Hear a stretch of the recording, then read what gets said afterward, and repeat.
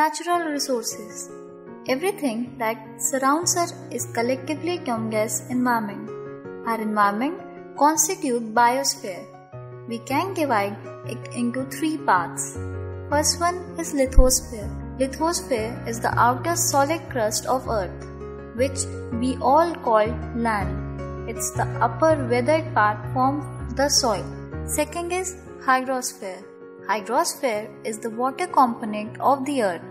75% of Earth's surface covered with water is form of sea, river, lake, ponds, embankment, reservoir, dam, etc.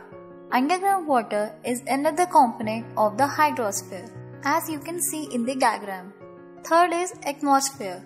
Atmosphere is the blanket of air that covers the whole Earth.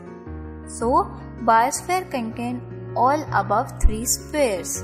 All living beings together form biosphere. All aquatic life also form our biosphere. Biosphere, the region of Earth where living organisms interact with non-living things. Now, components of biosphere. There are two types of biosphere, biotic and abiotic.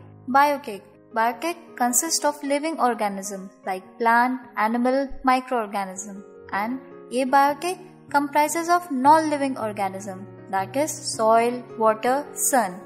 Resources, material in usable form which meet the basic need of life form.